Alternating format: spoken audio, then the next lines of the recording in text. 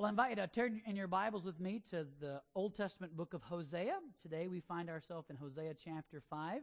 I'd like to pray briefly before we begin to study this together. So if you've located that, let's bow our heads and let's ask God to bless our time together. Oh Lord, we do ask that in these next few moments, that God, we would not just hear from a man, but we would hear from you. Lord, we need to hear from you because, Father, without your word, your people perish. So, God, we pray that your word would be clear and find good soil, and that where there may be stony or rocky soil, we pray that the word would plow it up and break through, and that the Holy Spirit of God would see to it that your word accomplishes what you intend. Bless our study, we pray today, of Hosea chapter 5. In Jesus' name we ask it. Amen. Most of us know that Thomas Edison invented the light bulb, or at least the cheapest way to make the light bulb. You may have heard it said before that the story is, of course, told that the discovery came quite slow for him and his associates. And his assistant, who was working on the project, was quite discouraged at the process. And apparently one day, Edison's assistant kind of voiced his frustration about it, saying that he was tired of coming to work every day and there being failure after failure after failure after failure. And upon hearing this, Edison supposedly said something like, "Sir, we haven't failed 1,000 times. We've just discovered 1,000 ways to not make a light bulb. We only have to find the one right way in the end."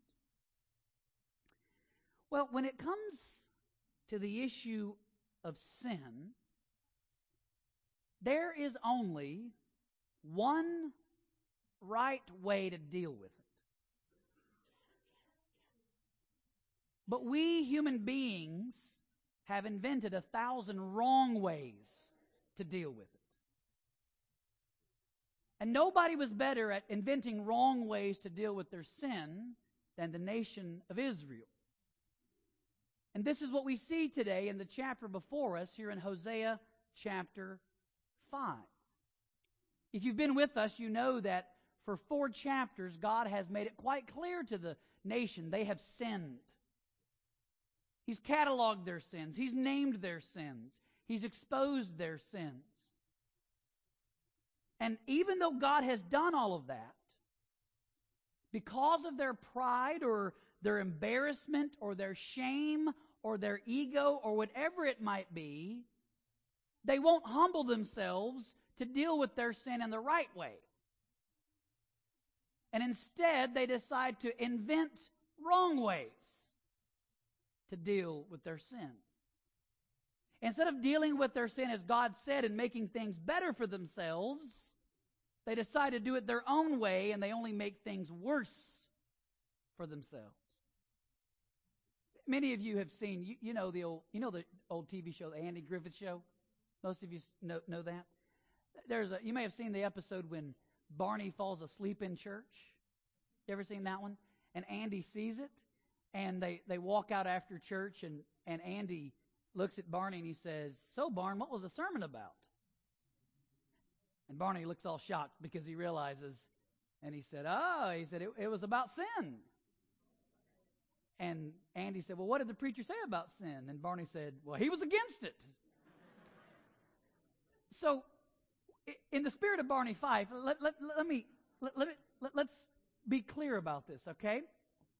The preacher this morning, your pastor, most certainly is against sin. Why? Because the Bible is against sin. Why? Because God is against sin. But none of that changes the fact that we are sinners who will sometimes sin. And so my job is not only on the one end to warn you, don't sin, but also to equip you with what to do when you have sinned. Because left up to ourselves, many of us don't deal with it in the way that we should. Our fallen instinct is to sin on top of our sin. And that's exactly what we see Israel doing in this chapter, in Hosea chapter 5. In fact, this chapter is going to sound eerily familiar to all of us, I suspect. Notice where it starts in verse 1. It says, "Hear this, O priests. Give heed, O house of Israel. Listen, O house of the king, for the judgment applies to you." So this chapter is another rebuke of the nation's leadership. Look there at verse 1. He rebukes the religious leadership. He speaks of the priests. And then he rebukes the political leadership. He speaks of the king. And here he's rebuking those that are leading the nation, both spiritual and in government.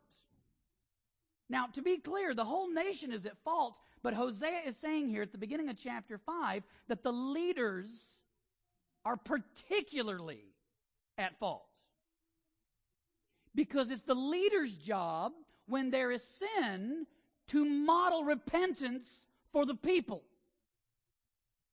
They should be the first ones in sackcloth and ashes. But they're not doing that. They're refusing to do that. And notice the result, verse 2, the revolters have gone deep in depravity, he says. They're not just sort of walking around in sin or splashing in the puddles of evil. The Hebrew literally says, you're knee deep in transgression. You have waded into this thing.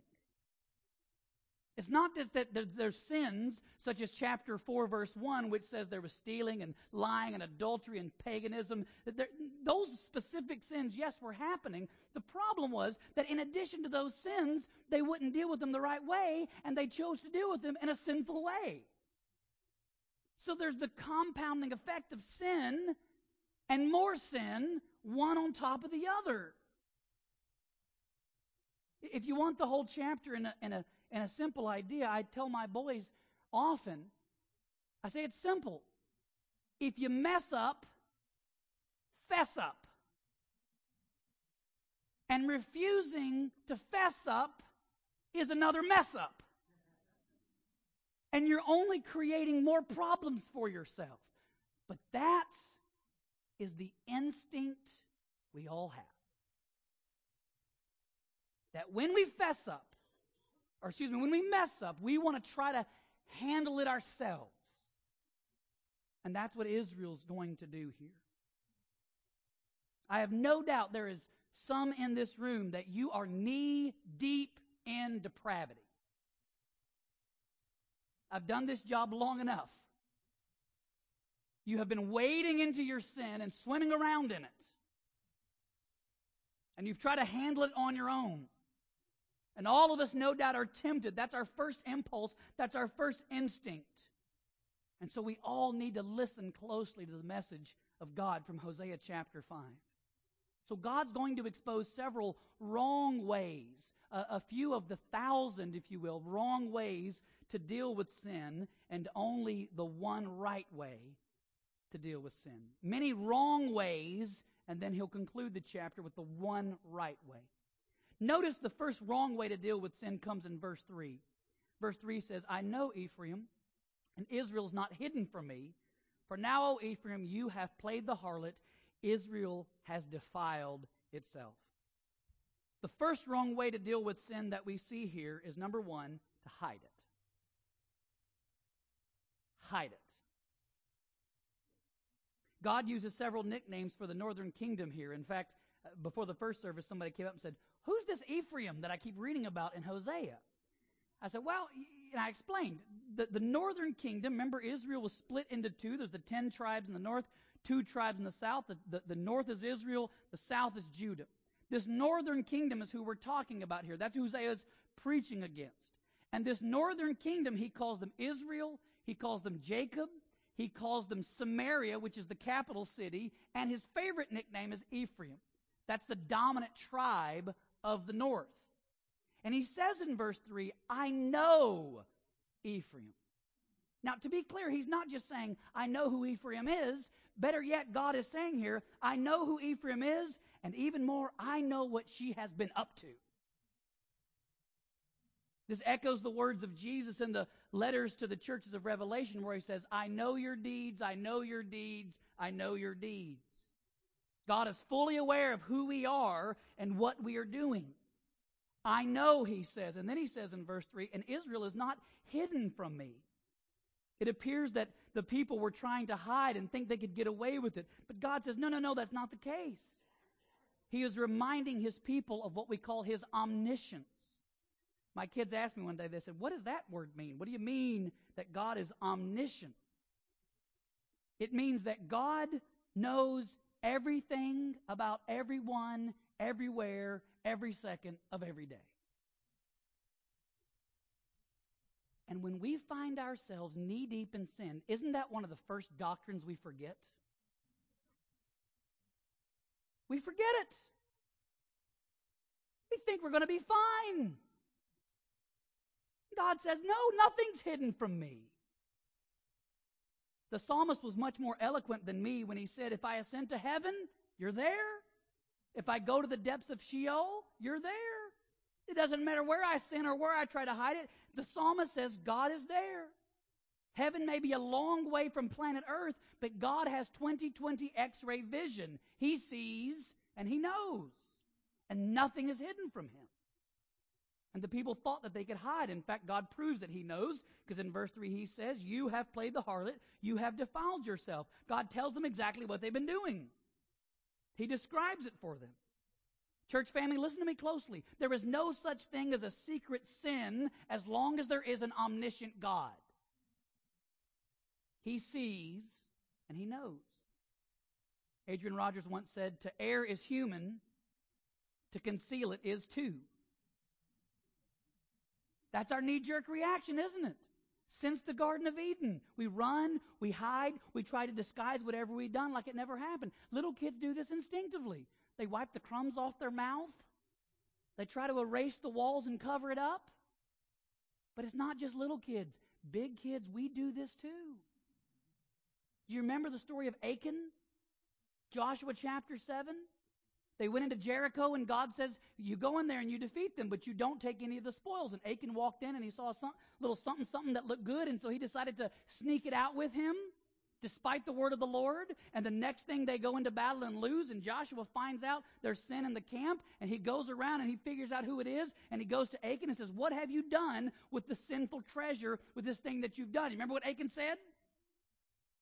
It is, quote, concealed under the dirt inside my tent.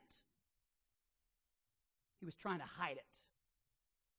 Nobody will know. My friend, God always knows. He sees under the dirt. He sees under the floorboards. He sees under the mattress. He sees anywhere and everywhere he needs to see. Nothing is hidden from his sight. I could tell you what Augustine said about this, or Martin Luther, or John Calvin, but nobody said it better than Johnny Cash. Johnny Cash said, you can throw your rock and hide your hand and work in the dark against your fellow man, but as sure as God made black and white, what's done in the dark will be brought to the light. That's it. He sees and he knows. We may not be murderers using bleach to clean a crime scene, but we all have that fallen instinct to cover our tracks. Telling a half-truth is a whole lie, and God knows the story. You can erase your browser history, but God can still see it. Your boss may not see you pilfering from the company, but God's counting every single penny. Nothing is hidden from him. Proverbs 28 says, he who conceals his transgression will not prosper. So let me ask you, are you hiding something? From your parents? From your spouse? From your boss? From your church? Because you might be hiding it from all of them, but you are not hiding it from God. He sees and he knows. That's the wrong way to deal with sin. There's a second wrong way. Not only is hiding it the wrong way, number two, a wrong way to deal with sin is to normalize it. Normalize it. Look at verse 4. Their deeds will not allow them to return to their God, For a spirit of harlotry is within them, and they do not know the Lord. Now, there's a lot in verse 4, but I want to focus you on that phrase. He says, a spirit of harlotry is within them. The word spirit there is a lot like today we talk about, you go to a football game or a basketball game, you should have team spirit, right? The idea is everybody dresses in the right clothes and they cheer together and they chant and they sing. All that's going on, right? That's the idea here, is that there's this sort of collective spirit of harlotry and paganism and sin. It's the spirit of the age, if you will. And they've been swept up into it so much so that it's filled them. They're now just following their own hearts. They're just doing what they feel like they want to do, and this spirit is within them. Notice verse 5, moreover, the pride of Israel testifies against him. So notice they've now gone a step further. Because now he says, their pride proves my point, God says. Now at this point, they're kind of strutting around like everything's okay. Like this is no big deal what they're doing. The sin has become culturally acceptable, if you will, and it's become perfectly normal. Listen, the only thing worse than hiding your sin is when you get to the point that you stop hiding your sin. And you start flaunting your sin. And that's what they were doing. They were making blog posts and Facebook updates and having parades, and this is a big deal. This was totally normal. Look at verse 5 again. He says, and Israel and Ephraim stumble in their iniquity. Judah also has stumbled with them. Again, do you see that? So Ephraim and Israel, that's the northern kingdom. They stumble in their sin. But then he adds Judah. This is the south. That's not who the letter's to. That's not who the book is to. But he's including them. Why? Because the basic idea here is that they're all caught up in it. The northern kingdom is stumbling in sin, and the south sees it and says, oh, well, that looks like a good idea. Let's go join them and do that. And everybody is stumbling along in their sin, doing what they should not do. And now it's become normal. There's this national spirit of sin and pride that has set in. I know, like some of you, I spent a little time this week trying to keep up with and watch the hearings on Judge Kavanaugh this week. And I found myself at several points, for various reasons, cringing at some of the things that I heard and watched. But at the same time, I think I probably cringed a whole lot more when I saw how Christians were responding to it online.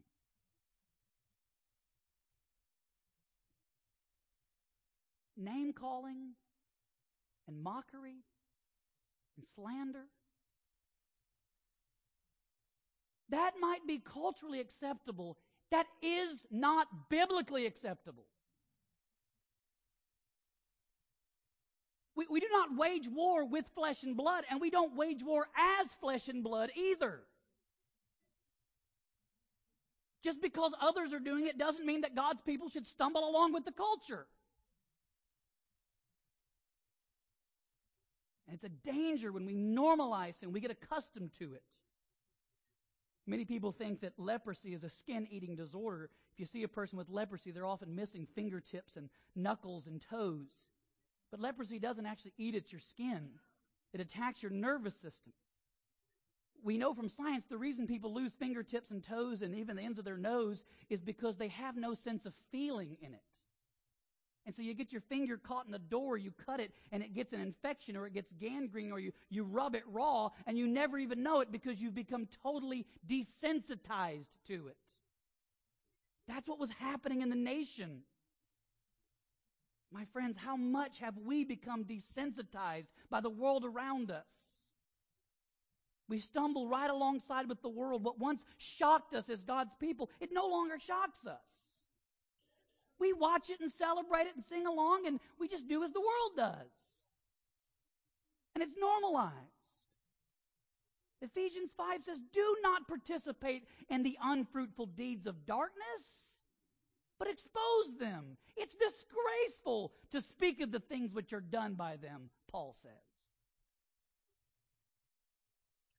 Teenagers, when you start saying stuff like, well, my friends are doing it, or begin to think, I just want to fit in, then you're on track to normalize sin.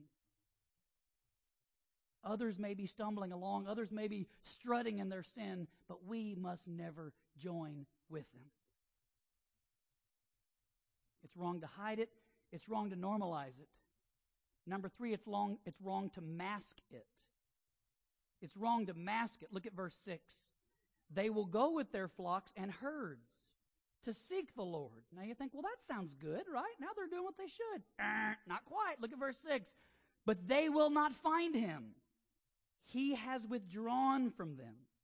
If you read this in light of the rest of Hosea and some of his contemporaries, what you see here is that them taking their flocks up to sacrifice, first of all, they weren't doing it in the right place in the first place, but second of all, they were doing it just for show. It was empty religion. It was hollow ritual, mere ceremony. It was shallow penance. We've done some bad things, and so we now got to counterbalance it out, and we're just going to do some good things. We're going to offset the sinful stuff by just kind of going around and doing some religious stuff.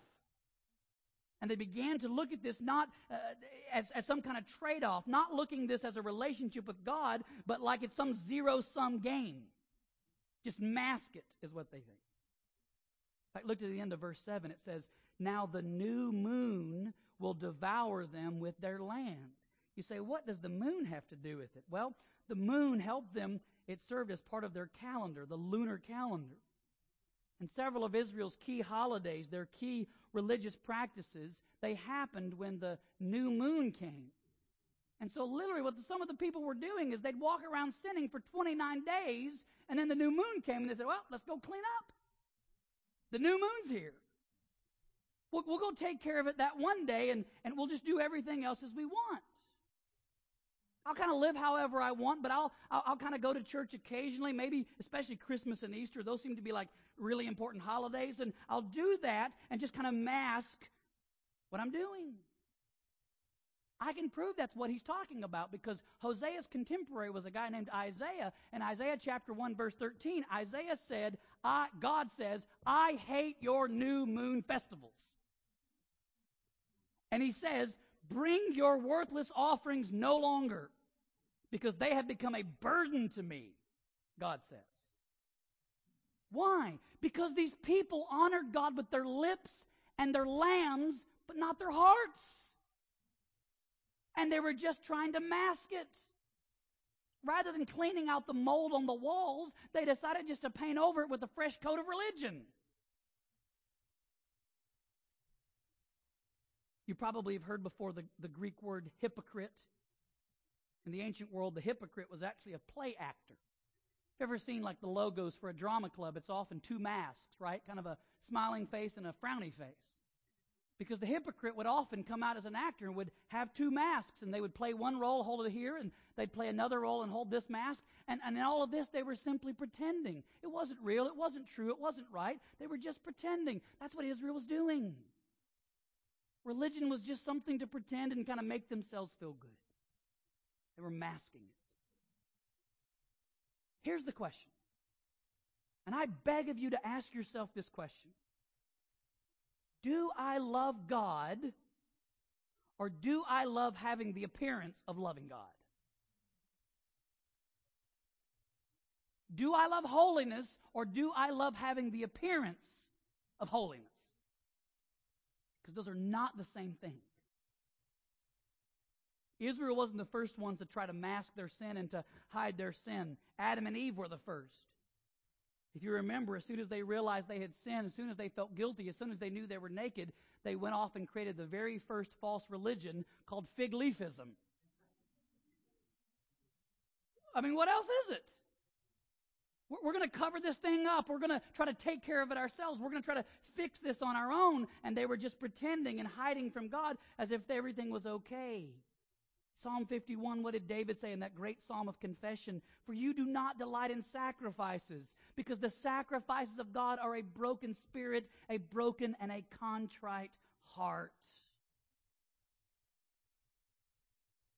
There's an old Puritan prayer from the book The Valley of Vision in which they pray, save me from the false hope of the hypocrite.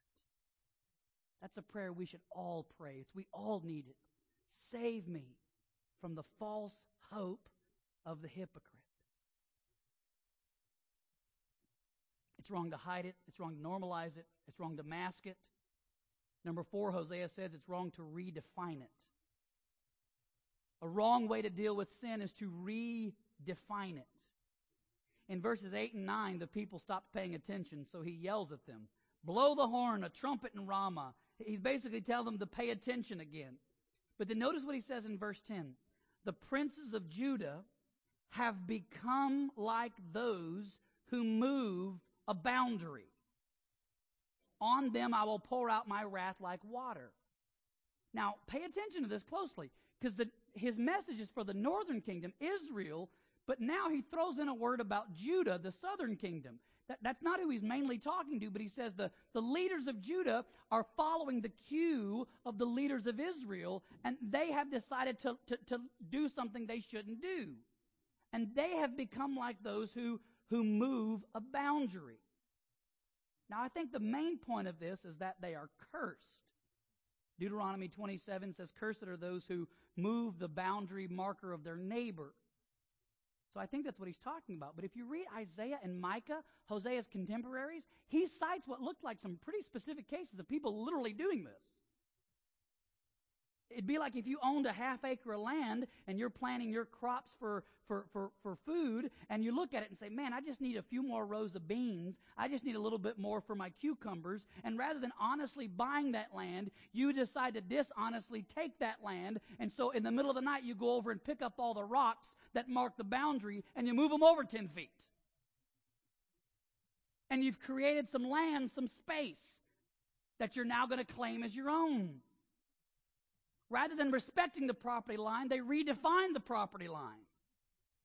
Rather than recognizing the established boundary, they just push the boundary out a little bit. They were redefining, in essence, what was right and wrong. And then he continues, verse 11, Ephraim is oppressed, crushed in judgment. Why? Because he was determined to follow man's command. Now, the Hebrew here is a bit ambiguous, but I think when he says they're following man's command, it can also be translated they're following another person's policy. Now, who is Israel supposed to get their commands from? The Lord. But he says you guys are bound and determined to not respect the boundary markers that God has set up. And you've gone outside of that, and you've decided to look to the words of a man, the policies of another nation. In light of verse 13, it seems that they're looking to the Assyrians for guidance. So rather than listening to the law of Moses, rather than listening to Moses' commands, they said, well, as long as the Assyrians say it's okay, then it must be okay. And they've just redefined what are the actual commands that they're to live by. And that is not the right way to deal with sin. I mean, think about it. How many of us in this room, we have already, in just a few short years, we've pretty much just gotten used to same-sex marriage. We don't think about it anymore. We don't get upset. We don't weep over this. We don't even pray for it much anymore. But I'm telling you what I've said before, Christians should not roll over on this issue. Why? Because we will gladly render unto Caesar what belongs to Caesar, but the definition of marriage does not belong to Caesar. Redefining it doesn't make it right in the eyes of God. You can move the boundary line all you want. That doesn't change it. I quoted part of this last week, but I'll quote it again in Isaiah. He says what? Woe unto those who call evil good and good evil. But then he goes on, those who exchange light for darkness and darkness for light, for that which is bitter, for that which is sweet, and that which is sweet, for that which is bitter. Woe unto those who are wise in their own eyes, who know better than God does, who've redefined the boundary lines of where sin is. We've discovered that it's easier to redefine sin than to repent of sin. It's not just big stuff. What the Bible once called greed, we now excuse as ambition. We try to deal with our sin by minimizing it or downplaying it or distancing ourselves from it. Just listen sometime. I mean, seriously, listen sometimes when you hear these public apologies written by, celebrities or politicians or, people who got caught with their hand in the cookie jar red-handed, just as guilty as sin, listen to their apologies closely. Instead of saying things like, I was wrong, I have sinned, I did X and Y, they say stuff like, mistakes were made. That's called redefining your sin. That's called refusing to own it for yourself. And redefining it is not the way to deal with it. There's another way that's the wrong way to deal with it. By the way, I didn't tell you this sermon had 6 points because I knew some of you'd leave before I ever started, so we're making good time. It's no worries. It's wrong to hide it. It's wrong to normalize it. It's wrong to mask it. It's wrong to redefine it. Number 5, it's wrong to numb it. It's wrong to numb it. Look at verse 12. Therefore I, that's God speaking, I am like a moth to Ephraim and like rottenness to the house of Judah. The word moth there may also be translated as maggot. If you think about the picture in verse 13 where he says Israel's like a sick, wounded man, and what happens if a corpse is left sitting out and it's unattended? Maggots will soon come in. And God says, that's what I am to you. Because you've got a wound, you've got an infection, and you're not willing to deal with it, God says, I'm going to be like a maggot that's going to eat away at it. He says at the end of 12, and like rottenness to the house of Judah. It can be translated also as gangrene. What does gangrene do? It eats away at the limb. God is saying, listen, because of their sin, you have this wound and you're injured, but you should be cleaning it out. But instead of cleaning it out, instead of dealing with it, God says you've allowed more harmful bacteria, if you will, to come in. So God says, I'm going to allow this thing to get infected so that you realize how bad off you are.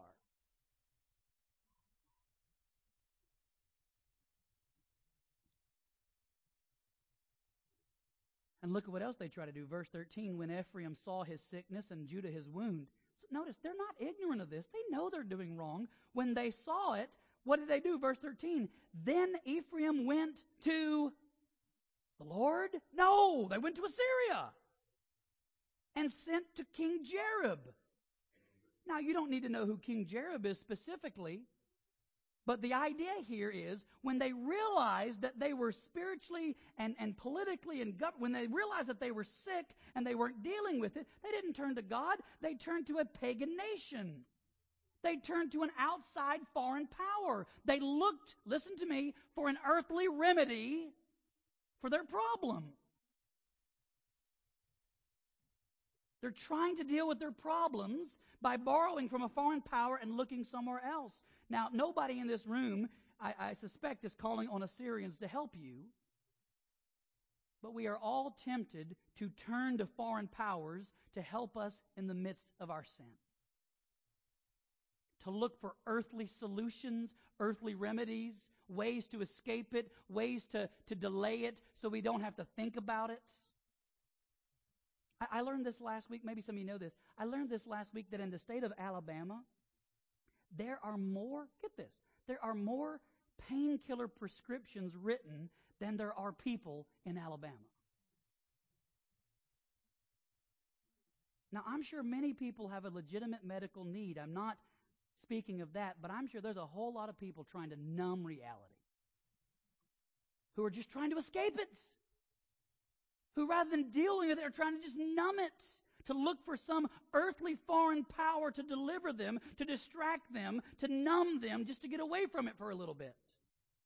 We turn to all kinds of things, be it substance abuse or sex or music or sports or career or money, and we think that some of these, if I could just distract myself on the internet a bit, if I can just find myself partying one more weekend, that I'll never have to deal with it.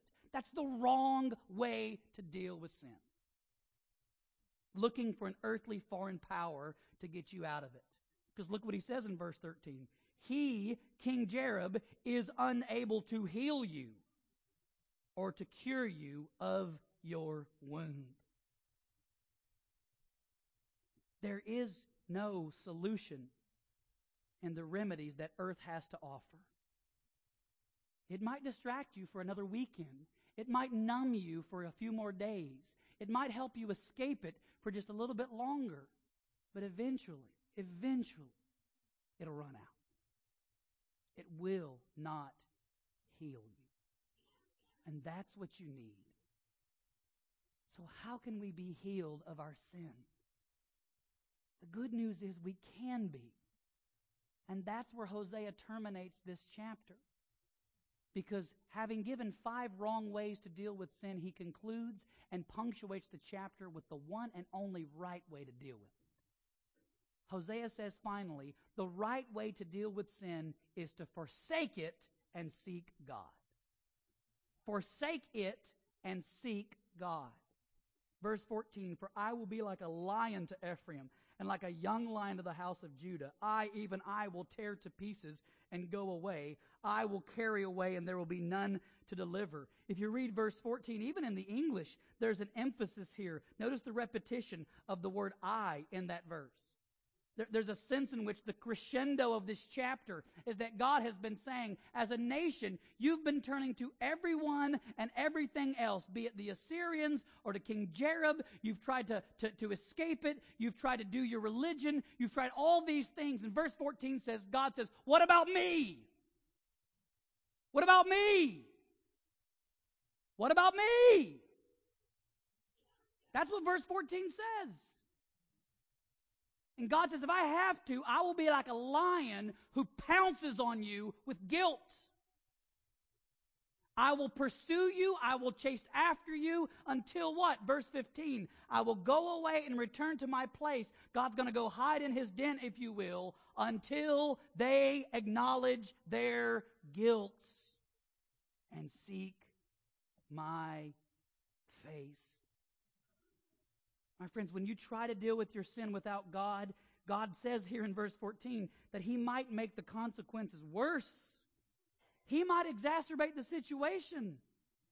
If you don't deal with your sin by coming to God and repenting of your sins and throwing yourself on the mercy of God, he will see to it that you have more and more sleepless nights. He will see to it that you hear more and more uncomfortable sermons like this one. He will see to it that your sins will find you out because you will reap what you have sown until you acknowledge your guilt and seek him. That's the only solution that will heal you. It's the only thing that will bring a restoration of your wound. The people have refused to acknowledge it. They've tried everything else except God, if you will. And God says, I will wait for you to seek me and to turn to me. See, what you don't realize is that God loves you so much that he won't leave you in your sin. He will come after you because he desires to pour out his grace and his forgiveness and to pour out his mercy upon you. He doesn't want to see you run. He wants to see you near him and with him and to know his presence and to know holiness and to truly delight in his presence. That's why Spurgeon said, when we deal harshly with our sin, God will deal gently with us.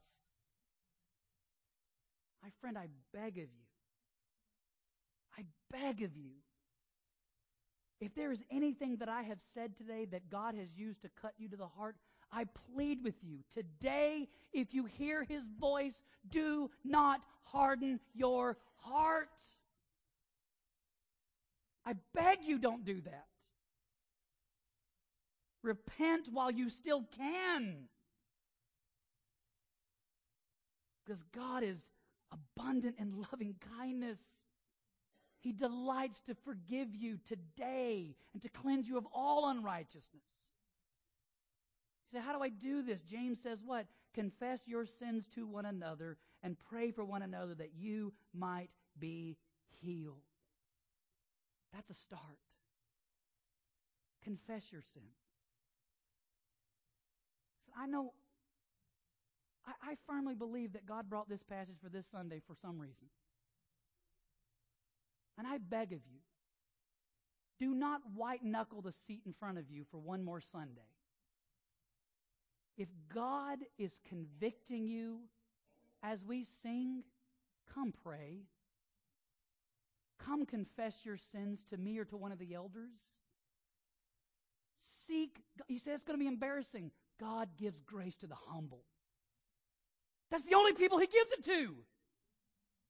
He doesn't give it to the proud. He resists them. But He gives grace to the humble. I beg of you, I plead with you by the mercy of Christ